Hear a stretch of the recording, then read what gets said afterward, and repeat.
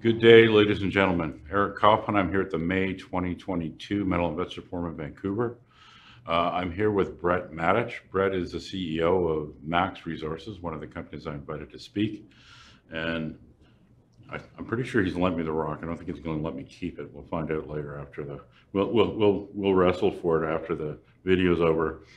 This rock is a big part of the reason why I started following, and I bought a fair amount of the stock. I don't know how well it shows on camera, but you're sort of looking at the oxidized surface of this rock, which is from Uru, which Brett will talk about. You can see the oxides here, the greenish oxides. Those are copper oxides. What they're oxidizing from is this nice silvery mineral that you see here. That's chalcocite. Chalcocite is the highest copper by weight copper sulfide there is. It's about 80% copper by weight. And as you can see, that's massive chalcocite. I mean, there is a crap load of chalcocite in this rock. And I can tell you, it's pretty heavy for a rock. The density is quite high.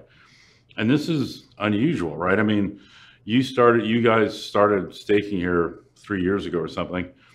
You got onto these areas far to the north from where this rock's from. And you found this sort of classic Cooper-Schiefer. Cooper-Schiefer is a deposit that's been mined in Poland for about 400 years, but it's basically sedimentary copper silver, and that kind of looks like standard Cooper-Schiefer stuff. But as you move south, you got into things that looked a little bit different, and at the southern end, you got into Uru, which is very different for a couple of reasons. One is vertical, which is a big deal mining wise, but you've also got this thickness, and you've got all of this chalcocite. I mean, is that what was expected? I mean, what do the technical guys say when they look at this? Basically, when we're up to the north of the Cooper-Schiefer side, the more we looked at it, we're thinking we're a junior company, and it's going to take a lot of drilling. Yeah. So we're sort of thinking, well, we're thinking that it's more than likely not all the same. Like right. So it's going to be a sedimentary system, yeah. But is there variance in the type of mineralization? And what was happening was we wouldn't go anywhere unless we'd staked it. Right. So the first one is we staked Conejo. We went out there. It didn't even know there was mineralization there. Right. And then we're talking there, and the guys on the ground were saying this looks different. Right. And then we brought Chris to have a look at it. And then from there, we knew there was another area to the south, and it had a lot of copper showings on it. It was part of the government. Right. And so we went down there, and Chris was talking to a couple of the locals. And they said, oh, there's this old mine there. And that's where Chris went to that area. And that's where we found that. And then they go back, and there's guys there that are sort of 80 years of age. Right. They don't know any mining here. So it just goes back to what they think is back in the Spanish. And the Spanish were mining the oxide for the silver. Okay. And as soon as they hit the fresh rock, they'd stop. Okay. So you got a bunch of adits there, but they don't go in very far. But you have been able to, sample this stuff in a short period of time. I mean, you only announced this in the last year. You've already got a substantial number of channels over, elevation and horizontal distance, right? I mean. Yeah. So what happened was he went down to the river base, and it looked the same. Right. So they did a channel sample going across, and that's where we announced the 8 meters at 8.5%. That's sort of the high grade end, but it's roughly around 10 meters going 6%. And it's true thickness. And then he went up a level where there was adits again, and that's where he did the sample across that we announced was 16.8 meters at 8.3%, plus 140 grams to the ton silver. It's actually open-ended. And this is where that came from. Okay. So what they were tending to do is they were doing channel samples over a meter, sometimes longer. Mm-hmm. And that particular sample, that was part of it. It went 1.7 meters. It was 16.7% copper and 298 grams to the ton silver. But right. What he's saying is that you get straight into the fresh rock. That's what he's finding. Yeah, you probably can't see it on camera, but there's very little oxidation here. It's basically just right on the surface, and you're into the sulfides right away. And your entire property package, I know you're adding concessions right now. Part of the reason why you did the deal with Endeavor Silver was to borrow their balance sheet, if you will, to give the government of Colombia confidence that you guys could do the spending. But this is like 100 kilometers, 90 kilometers, like it's massive, massive project. Yeah, so we're concentrating on that 90 or 100 kilometers. There's that much exposure. We haven't done any stream sediments, soils, silts. Right. We've only been channel sampling the mineralization. But it's come to a point that we really had to pick some drill targets. Right. And so that's where we come up with the targets that we got there at Conejo and Uru. We're a junior company and we have to drill. Yeah. So the whole idea is start from there. We'll still do our regional. Okay. In our view, if you look at this and you take Africa, for example, you've got a 200-kilometer belt here. Where Africa is, with their sedimentary over 200 kilometers, there's 40 mines there. Right. So that's what our strategy is go for the low-hanging fruit, but the whole system's mineralized. So you'd find it very hard to believe that there wasn't other prospects that have got soil cover. Right. And I think you get some sort of special dispensation or something. You had crews that even during COVID. So I guess, I know you're about to start IP. The IP, I think, is probably going to be a fairly big deal because this stuff is a very good conductor.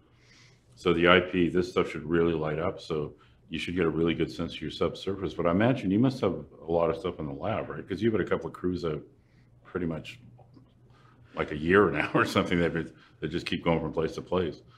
Yeah, we've got a lot of regional stuff in the lab, but we're putting that as, so we've got a geological model putting together for the basin. So we haven't put that out. We're putting the model together.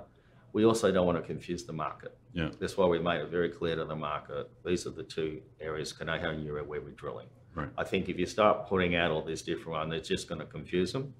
But all that will add to the geological model. Right. In relation to IP, we're doing around 50 kilometers of line kilometers. So that's a lot of line cutting. Right. So how we see it is, we see the IP starting in 2 weeks. We're still line cutting. We're doing Uru first. And then from there, we'll be doing Conejo.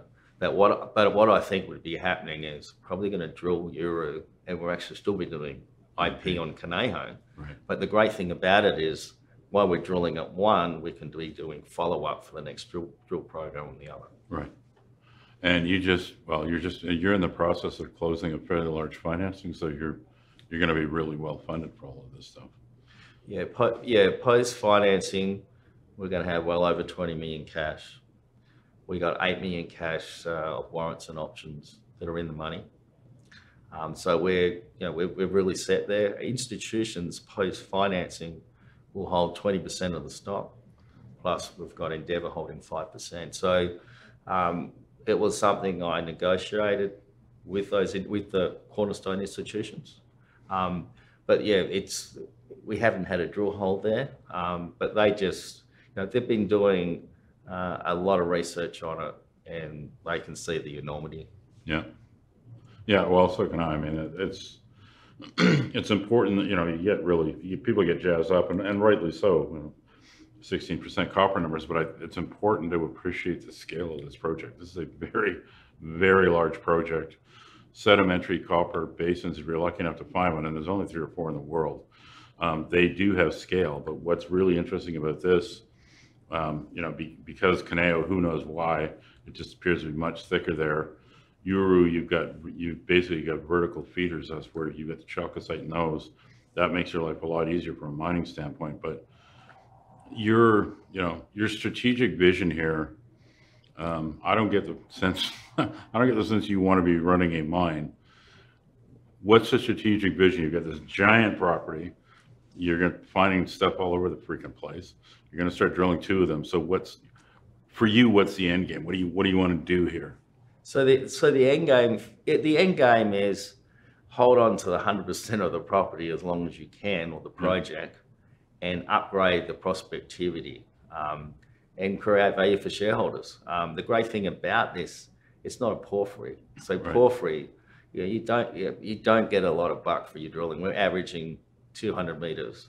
You get these porphyries, you got to average 600, 800 meters. So it means we can get a lot of bang for our buck. What I see moving forward is there's going to be different parts that would be, as soon as it comes to a stage where we got to spend more money and water shareholders down rather than increase the value, that's when you'd be joint venturing. So I see, because we've got the basin, we'd be joint venturing different parts of that at different times. Right.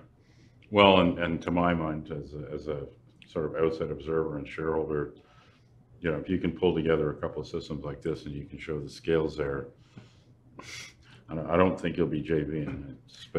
I suspect you will be a subsidiary of someone else, which I'm just fine with at the right price. Don't get me wrong. Well, I mean, that's why these institutions have come in. Yeah. Right. And the great thing about having a good block of institutions that stay there, you can make the suitor pay the high price. Yeah. Right. And that's the great thing about that. So, look, our strategy is fairly simple, and really with Endeavour, it enabled us to keep 100%. Right. And they're basically a white knight. Right. It's a great story. I mean, if you don't know it, you should. You really got to sit down and do some due diligence on this one. I mean, I love this project. It's got scale and grade potential, tons of both, and that's not common. These systems are rare. I think if Brett and Chris and the team can prove this up to what it already looks like it is at surface, this is probably one of the most obvious base metal takeover targets out there. And as Brett said, that's why the institutions came in. I mean, they're buying it as basically a holding a potential takeover target, which I think is exactly what it is. Max Resources, MAX on the venture. What's the US symbol, do you know? Okay. Yeah, MXROF. MXROF in the US. Great story, well funded, tons of news flow, great story, high grade, lots to love. Take a hard look at it. Talk to you later.